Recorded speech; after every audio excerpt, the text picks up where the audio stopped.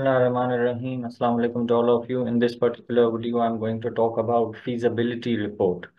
Now, first of all, the most important thing is that you must understand that in different contexts, different different types of feasibility reports are written, and the formats may also differ. So this is just one format that I'm sharing with you. Further, you can build on your understanding. So the first thing is that you give a heading feasibility report right in the center, and then you see a box. Now this box depends on one thing, whether the report is written inside the organization or outside the organization. So if the report is written to someone outside the organization, then the report should follow letter format. But if it is written and submitted to someone inside the organization, within the organization, then the report can follow this memo format order that we have already discussed in the class so many times.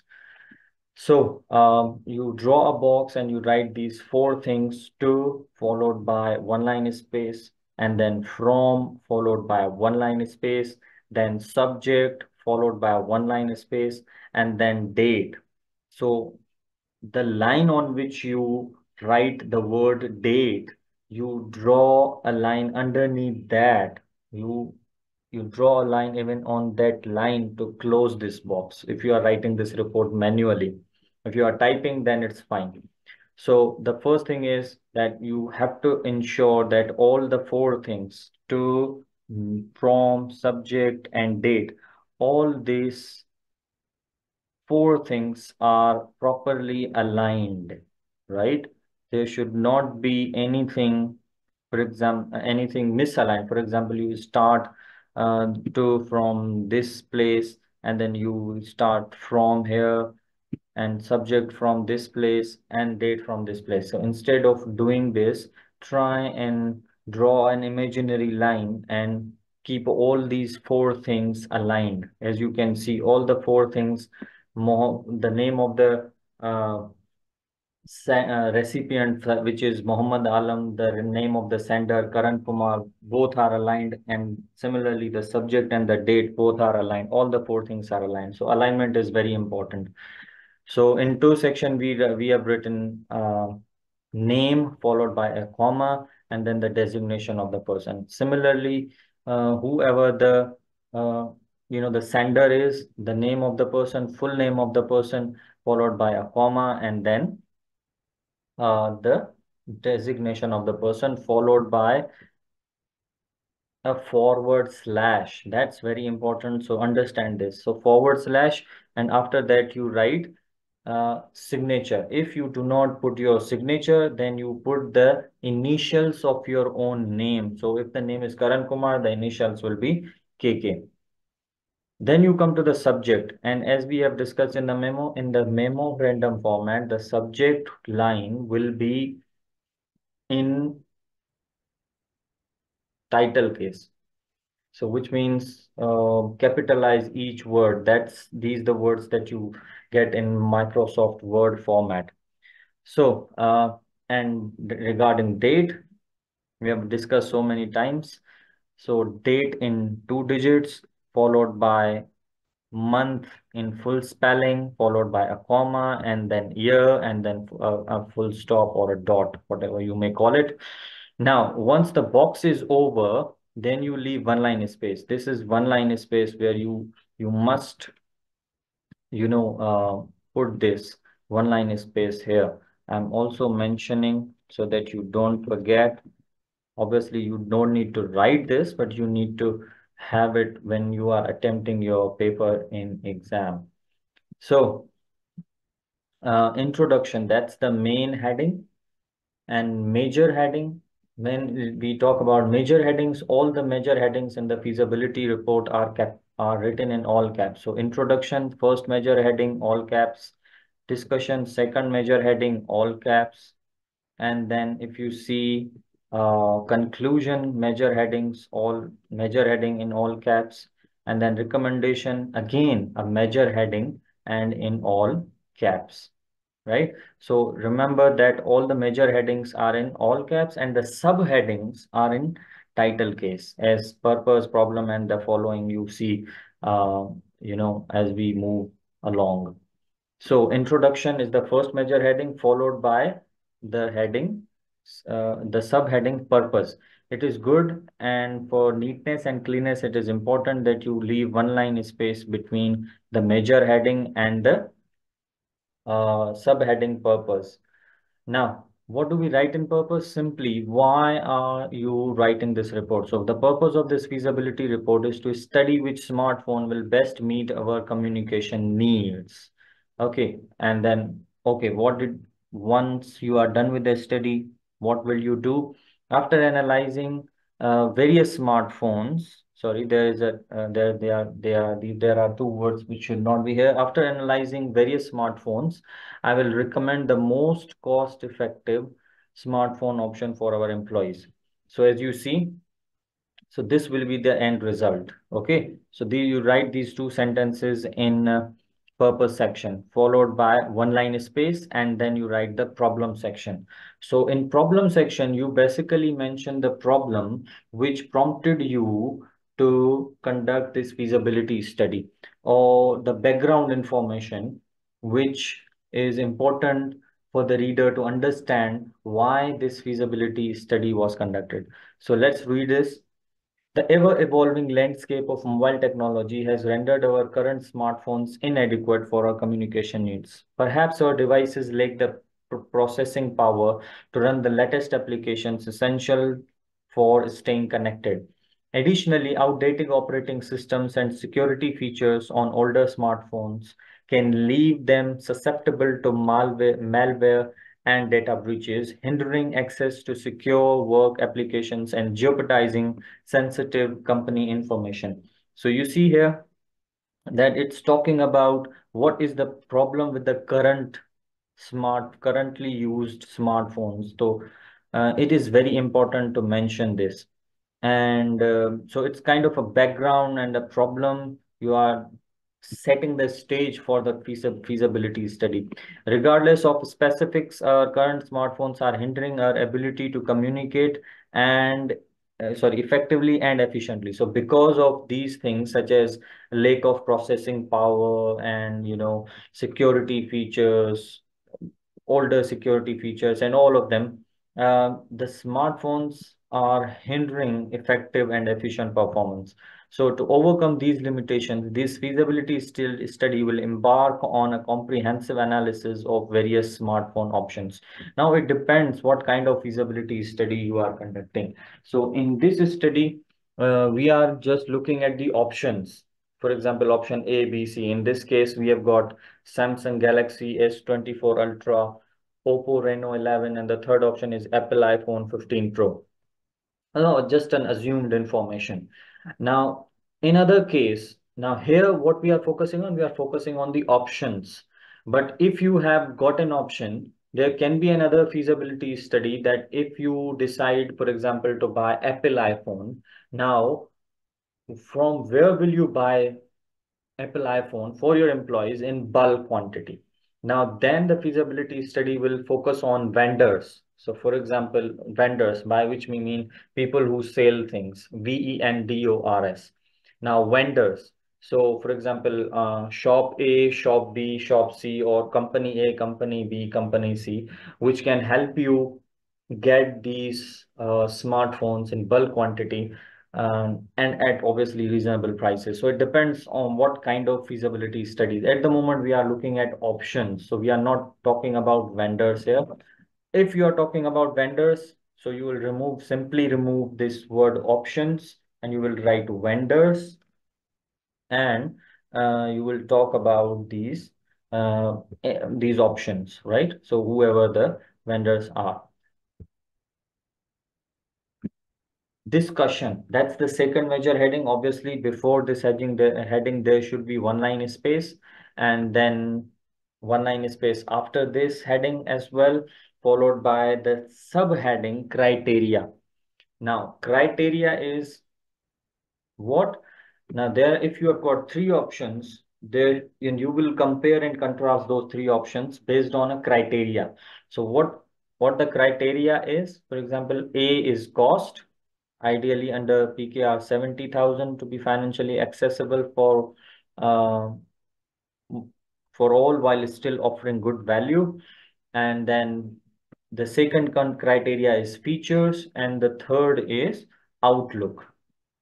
So like these are the 3 points: outlook, features, and cost. These are the 3 points using which we are going to compare these three options: Samsung, Oppo, and Apple. Okay.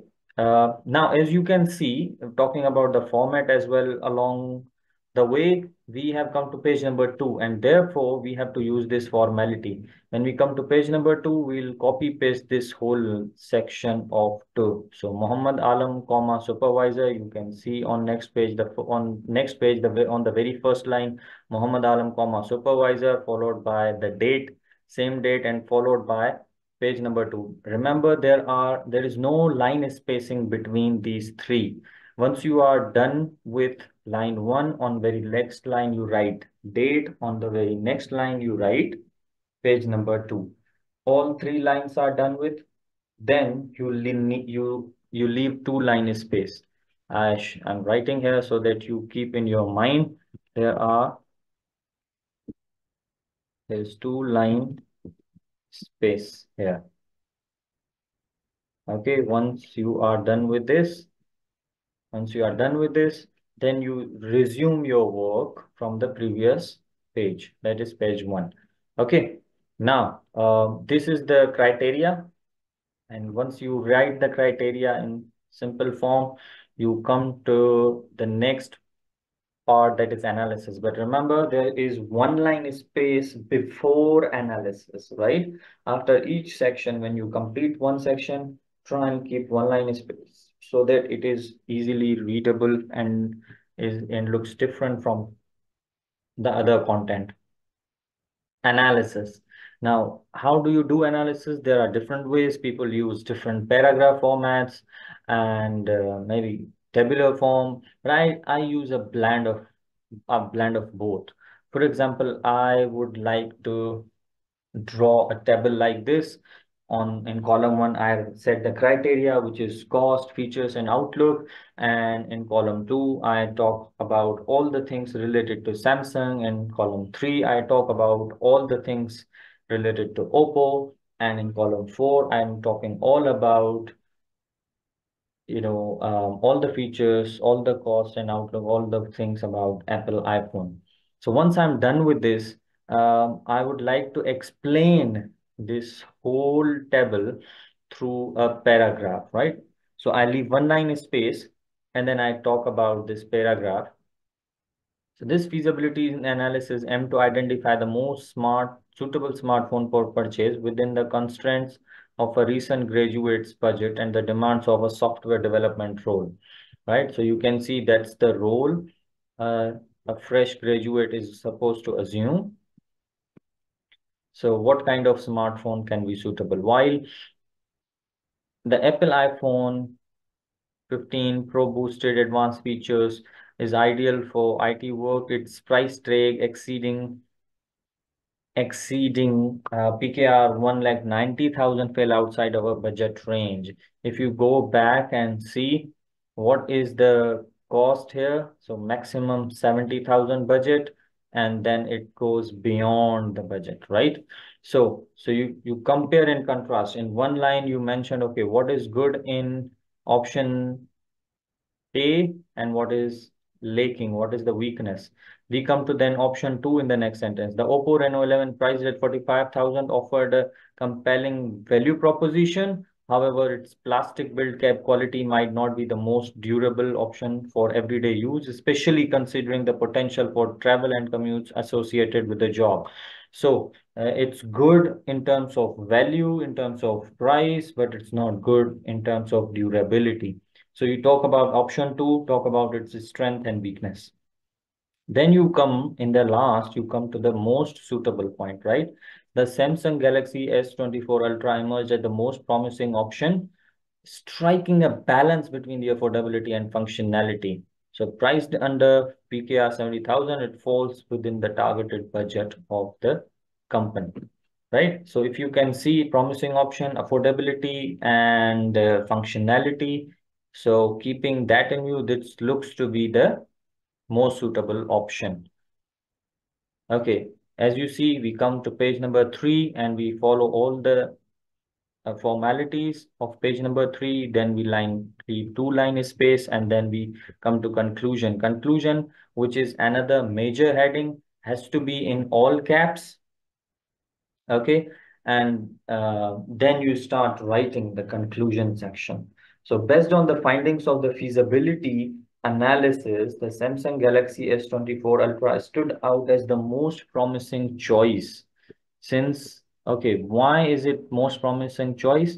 Because, or since it combined capability and affordability in a harmonious manner at less than 70,000 PKR, which is within the company's intended budget. So why is this option suitable?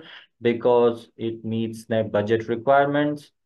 Okay, then conclusion answers one question. So this is something which is hinted, which is hinted at in the previous paragraph. So this paragraph answers the question, how will this potential solution solve our problem?